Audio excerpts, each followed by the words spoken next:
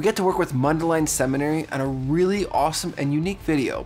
So doctors, when they're going through their school and training, they go through a simulation process, which allows them to work with trained actors in a controlled environment in scenarios that they'll be presented with. And it's a really safe space for them to learn and grow and know how to speak and talk in these really high pressure situations. Well, priests, there are spiritual doctors, and Mundelein Seminary does something very similar because priests are in situations like doctors, in hospitals with patients that are dying or close to death, or family members that experienced death, or just any sort of tragic or traumatic experience. And you'll see in the video that these priests, they talk about the experience of it and how valuable it is for them. Because despite it not being real, if it appears real, they act real and the experience feels real to them.